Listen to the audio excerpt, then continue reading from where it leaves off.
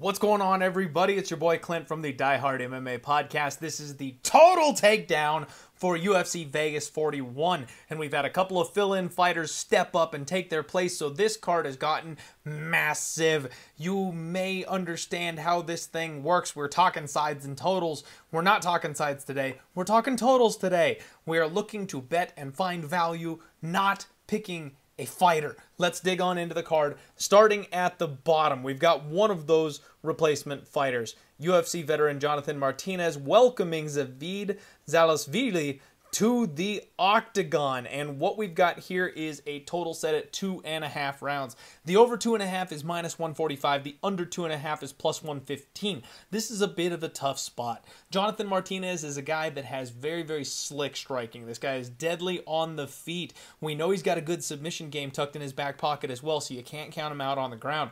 Zavid is a UFC newcomer, and a lot of people don't know what he does or haven't seen him, but let me tell you, he's a classic Georgian warrior. This guy reminds me a lot of a little miniature Merab. He likes to take people down, grind on them, beat on them once they're on the floor, and then open up that submission opportunity later on. So this is a spot where I expect Zavid to come in here and be looking to put Martinez on his back. If that's the case, I think Jonathan Martinez will know what to do and be enough of a handful off of his back to cause problems for Zavid's offensive ground and pound and submission game. I don't know that Zavid is going to step into the UFC and get a big highlight finish over Jonathan Martinez in his very first fight. Likewise, Zavid has been super tough, super durable. He hasn't really fought anybody, but I can see him surviving in the feet exchanges with Jonathan Martinez. I think this fight's going to the judges' scorecards. I'm not planning on betting this one because there's so many questions surrounding the newcomer here, but I'd be looking over 2.5. That's about minus 145 at this point in time. That's the only way I could look at this one. Women's strawweight fight coming up next. Livinha Souza taking on Randa Marcos. Total set at 2.5. Over 2.5 is minus 275. The under 2.5 is about plus 235, it looks like. And I mean, we got to go women's MMA over here, right? Randa Marcos is someone who's been very tough to finish. She's been submitted once or twice. She's never been knocked out. She's got a ton of losses by decision, though. She fights very closely with her opponents. Good boxing, not a lot of knockout power. 1 or 2 submissions on her record. They seem kind of more of fluke events than really much anything else. Livinha Souza, she's got an excellent ground game. When she is the hammer, she likes to destroy people on the feet. She hits hard. She's tough. She's crazy durable, and as long as she's not fighting Amanda Lemos, she seems to have a good enough time taking and absorbing damage. I think this is going to be a close back and forth fight. Livinha Souza probably looking for the wrestling. Randa Marcos trying to keep it on the feet and using that boxing. I'm not necessarily expecting a finish from anybody unless one of these women gets put on their back and we get like the women's MMA armbar from guard situation. Let's look over 2.5. Definitely passing, not betting this one for me. Men's flyweight fight coming up next. Jeff Molina taking on Daniel Lacerda. And this is another fight where I've got just a ton of questions. We know about Jeff Molina. He's tough, he's durable, he's gritty, he's a Glory MMA guy, and he's welcoming Daniel Lacerda to the UFC. Lacerda seems to be a bit of a submission specialist. He's definitely a finisher. He's only got 1 loss on his record.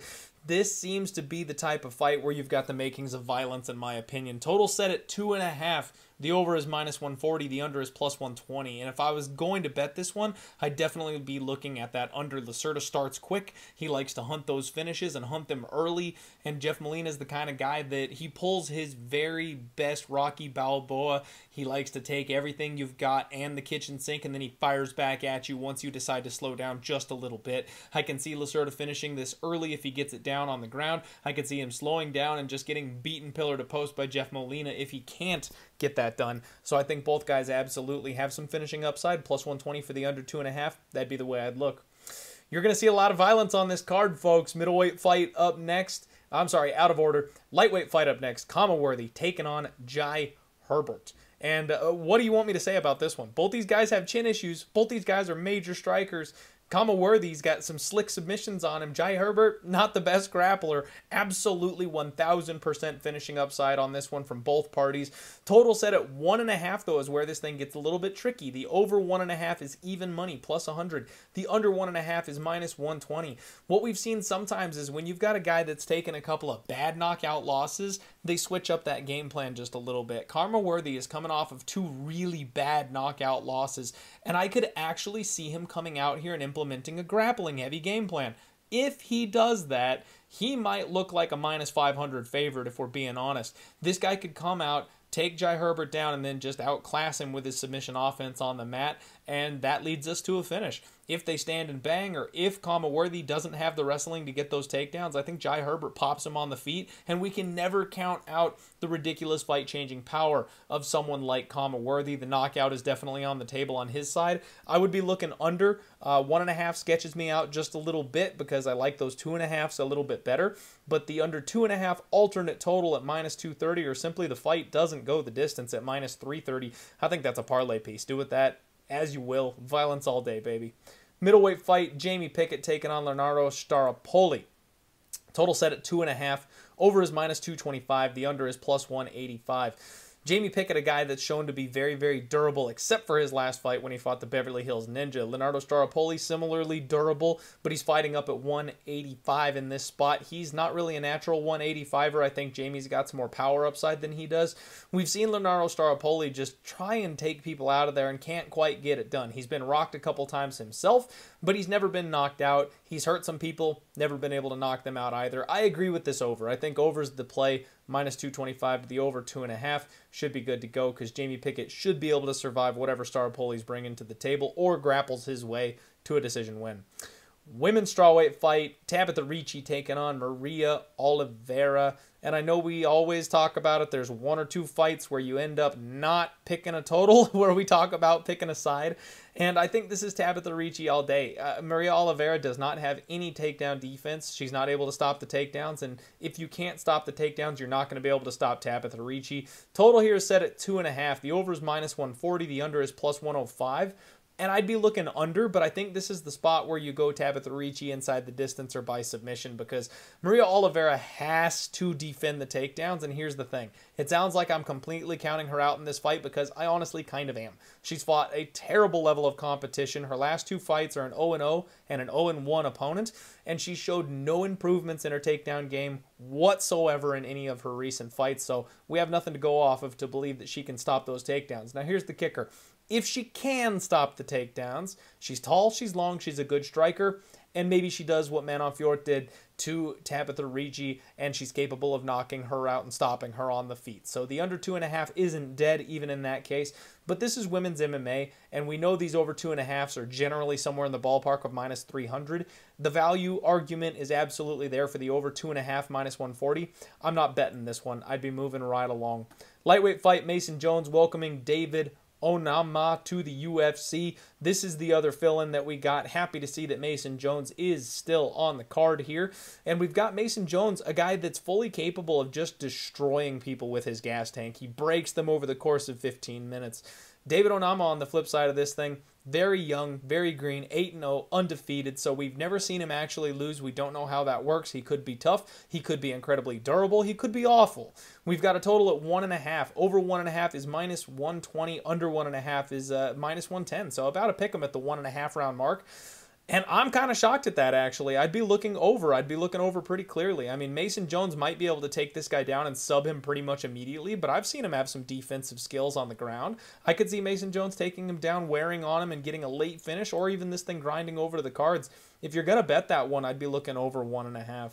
Middleweight fight, Jung Park taking on Gregory Rodrigues. Sorry for the pace of this one, folks. We've got a lot of fights to get to, and I am trying to burn through them as quickly as possible. So this is a quick video for you today. Over 2.5, minus 155. Under 2.5 is plus 135. And this is a spot where both guys are just incredibly durable. Gregory Rodrigues is going to be the finishing side. Jung Park doesn't finish anybody. He's got a nice jab, he's got good wrestling, but he's a minute winner, he's a grinder, whereas Gregory Rodrigues on the flip side of this thing is a guy that likes to take people out. He's got heavy hands, he's got slick submissions, big blast double leg takedowns, but I could see this thing stalling out in a grappling situation on the mat once it hits the floor. I don't have much interest in this one. I think the line is set about right, and you know the rule. Both fighters got to contribute to our under cashing if we're going to take a violence bet. And Jung Park, he's not a guy that contributes to an under cashing. He's only been finished in the UFC once, and that was by submission. I do think there's a path for Gregory Rodrigues to win by submission, but that's 9-1. Why wouldn't you just play the sub prop instead of taking an under 2.5 at plus 135 when realistically Jung Park is never finishing Gregory Rodrigues? So I'm going to say over for the purposes of this show, but I like that 9-1 on the sub prop. Lightweight fight, light heavyweight. Jeez, if I could get the title right of this one. We've got Negumereanu taking on Ike Villanueva, and this just spells violence all over it. Total set at 1.5. Pick'em price tag, -110 over and under on this one. Pick your poison, folks. You can go over 1.5 on this one, arguing the durability of Negumereanu, or you can go under 1.5, saying this is going to be a car crash. I do personally think that it's going to be a car crash. Ike can knock out just about anybody, and we have seen him in a slug'em type of brawl before where he ends up on the wrong side of it. I'd have to go under the -110 here at the 1.5 round mark, but I'm going to say I don't love it. Welterweight fight, Francisco Trinaldo taking on Dwight Grant. We've got the ageless wonder, Francisco Trinaldo. Dwight Grant, a guy in desperate need of a win to really establish himself as a UFC caliber fighter, taking on a 40-year-old man here. Total set at 2.5. The over is -175. The under is +130. And again, this is a spot where I would love to say violence. I would love to say under because both these guys are capable of finishing. Dwight Grant's got some big knockout power. So does Trinaldo. Trinaldo's got a good submission game and he's a strong wrestler. We haven't seen Dwight Grant off of his back all that much. So there's chances for this thing to finish. But the problem is nobody knocks out Francisco Trinaldo. I've heard a couple people this week talk about Dwight Grant knocking out Francisco Trinaldo, and I just don't know where they're getting the evidence of that. I know Dwight Grant hits hard. I like Dwight Grant. I really do. But how you think he's going to knock out Trinaldo when no one's been able to cut it so far, it just kind of baffles me how people are jumping to that this week. Unless Francisco Trinaldo is suddenly old and drops off a cliff, I don't see it. I'd be looking over 2.5, -175. Featherweight fight, Bruce Leroy Caceres taking on Seung Choi in this event here. Big Twitter battle going on this one. Over 2.5, -220. Under 2.5 is +180. And this is kind of pick your fighter, right? If you go under 2.5, you're probably thinking Choi gets it done with his hands. The dude hits hard. If you go over, then you're thinking Caceres probably grinds his way to a decision win. Seung Choi could absolutely win this thing on the judges' scorecards as well, though. So I do think the over 2.5 holds more value. There's a school of thought out there that thinks Caceres can take Choi down and submit him. Given the level of competition he's faced in the UFC without tapping, I don't necessarily believe that, and I don't think Caceres is that good of a submission fighter. I think Seung Choi will win the minutes on this one, and if Bruce Leroy is able to take those big shots, we probably see a decision. I don't like the -225 price tag, but I'll say over. Women's bantamweight fight, Jessica Rose Clark taking on Joselyne Edwards. Very similar to the other women's MMA fight that we broke down on this one. Jessica Rose Clark has been training with Deron Wynn and Daniel D.C. Cormier, some of the best wrestlers in the UFC, and she is physically strong. That's what she does. Joselyne Edwards, she's a slick striker. She's pretty damn strong herself. She's tall, she's long, but you know what? She struggles with the takedowns, and that's exactly where I think we're going to see this fight take place, is on the ground. We got a total set at 2.5. Here's a more classic women's MMA total. Over 2.5 is -350. The under is +250. And believe it or not, I do think there is some opportunity for violence on this spot because Jessica Rose Clark is mean. She hits hard. She is strong. She is nasty. And if she can get Joselyne Edwards on the mat, she can pound her into oblivion. I absolutely believe that. If she cannot get those takedowns, Joselyne Edwards is the type of fighter that will light her up on the feet. So I think there's a chance for violence here, and that +250 price tag is one that I don't necessarily hate, considering both these women have some serious upside in the finishing ability. Not saying it's a lock, not saying it's one of my favorite bets on the card or anything like that, but when it comes to women's MMA, and especially this card, that's kind of one of the under violence bets that's giving you the right number to take that dice roll if you like it. Lightweight fight for the co-main event, Grant Dawson taking on Rick Glenn. Dawson is an absolute monster, 17-1. Rick Glenn, lots of questions about this guy. He's been gone for a long time. We saw him come back for about 30 seconds. We still don't really know what he's fully capable of. 2.5 is where the round is set at this point. Over 2.5, -150. Under 2.5, +110.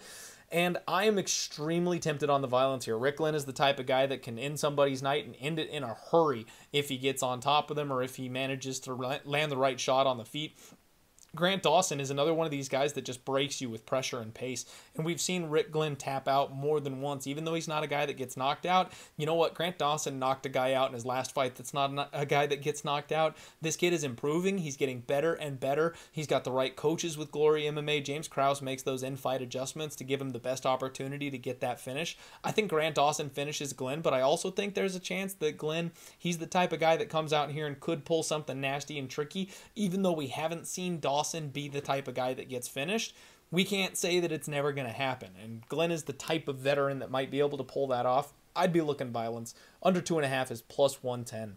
Main event time, Paulo Costa taking on Marvin Vettori. Total here set at 4.5 rounds. The under 4.5 is minus 130. The over 4.5 is plus 110. And they're all over this one, folks. Under 4.5 minus 130's got to be the move. It's going to be hard for this fight to get to a decision because Paulo Costa, catch weight of 195, is going to have some extra gas in the tank. He's going to have some extra energy here. And coming off of that embarrassing loss to Israel Adesanya, you're going to want to think he's probably going to push the pace. He's probably going to come out hard and in the fight early because that's how he wins every time. It's a first or a second round knockout. Marvin Vettori is a guy that you simply do not knock out. Now, he's probably going to be at a slight size disadvantage at this point, especially with that weight cut issue, but this guy's a grinder. He's a nasty, durable fighter that we've yet to see really on skates or that badly hurt in the UFC. So if he can take a couple of those early shots, he's going to wear out Costa. And I know Costa's not a guy that generally gets finished, but can we see this mountain of muscle deep in the 4th round, off of his back, getting chain wrestled, really putting up much of a fight against Vettori, who just goes to town on people once he gets them on the mat? Personally, I don't. I think both guys finish, and even though Marvin Vettori's durability is a slight question mark as far as can this take away from the under 2.5 cashing, it absolutely can. But Paulo Costa is also called the eraser for a reason. If this guy hits him on the right spot early with a weight advantage, he could be the one that gets it done. The under 4.5 minus 130 is the place to go, and that one might make my card. Good luck, everybody. That's the total takedown. Be sure to comment down here. Let me know what your favorite total for this week is. Sub here to Pub Sports Radio if you haven't already, and smash the hell out of that like button for me. You have no idea how much that helps us. Good luck on all your degenerate action this week, and let's roll.